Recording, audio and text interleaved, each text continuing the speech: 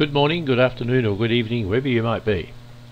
In the Word Basic Knowledge Test on the website, the address of which appears in the description below if you wish to take tests, there is a question: how do you finalise a document and what does it do? Now, very few people answer this one correctly, so I thought I should put up a video which will explain the procedure.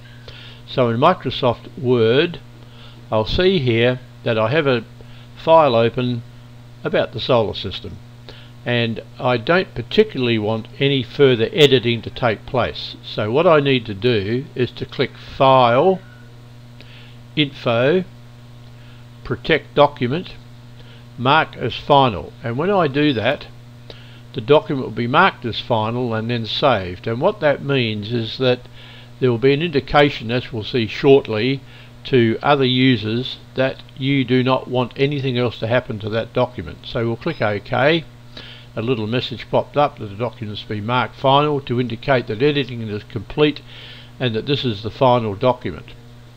Now I'll click OK here, and then I'll go back to the document where I will see down here in the taskbar there is a little icon marked as final.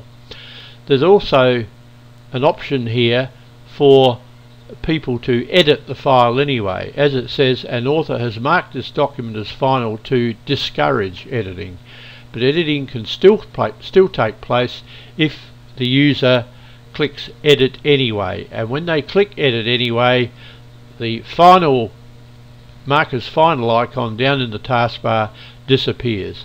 So remember that when you mark a document as final, it is purely an indication that you do not want further editing to take place.